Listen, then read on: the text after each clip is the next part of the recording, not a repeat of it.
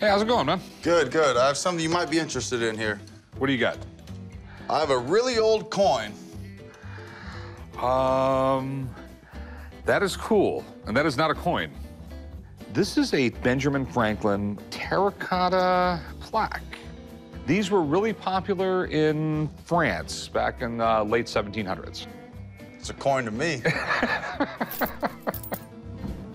I got this through my grandfather's estate. It just was in a really nice, fancy box, and I figured, oh, it's got to be worth something.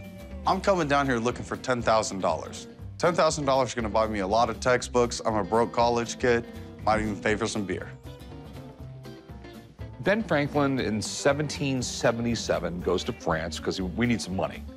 When this guy shows up in France, he's hanging out with French royalty. Everyone wanted to meet this guy. Everyone wanted to be around him. People loved him so much, a company started making these plaques. And they were hanging them on their wall because everyone loved him because he was such a rock star. Ben Franklin is arguably the most loved founding father. But that doesn't mean everything associated with him is collectible. And even though this terracotta medallion is really, really cool, I have no idea what this thing is worth. It's in really, really good shape. I'm assuming it was put in this box later, you know, years down the road, and they glued it to the back, so I don't know if that's going to be a big deal. How much are you looking to get out of it? I think it's worth $10,000. You know, quite frankly, I have no idea.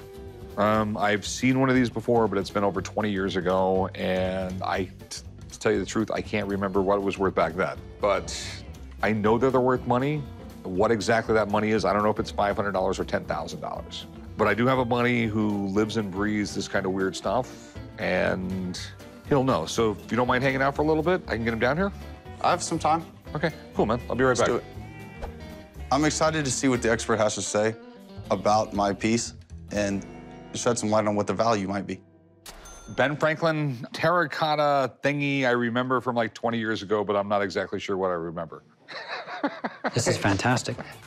It is a Ben Franklin terracotta medal made by an artist named Jean-Baptiste Nini. It's right from the most important part of the American Revolution in some sense. 1778, he signed the agreement with France, which turned the tide of the war. So it's an incredible historical object. Ben Franklin was quite a celebrity, and he was a natural subject for an object like this, which was intended to be sold to the general public. What do you think? Does it really hurt the value of the glue on the back of it? Well, it doesn't actually hurt the value. It's a uniface medallion. What's important is the front of the piece. Okay. So what do these things go for? These are not very common, and this one's actually in very good shape. You know, they're worth to a collector $1,500 to $2,000, in that range. All right. Yeah. I thought the thing was worth 10 grand. You know, they were never worth quite that much, but there was a time that this might have been worth $5,000. Well, thanks, man. I appreciate it. Hey, not a problem. This piece is actually quite rare.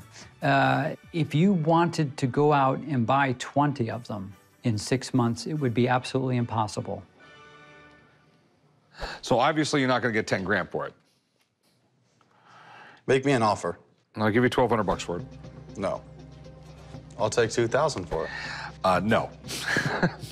I'm assuming I'm going to get that for it. 18. No. 1,200 bucks. 18. All right, well, have a nice day. I mean, You sure you don't want it? I don't want it for that. I mean, you know, you have to look at my... I got a business here. I'll come down. I'll sell it for $1,400 to you right now. Otherwise, I'm leaving with it.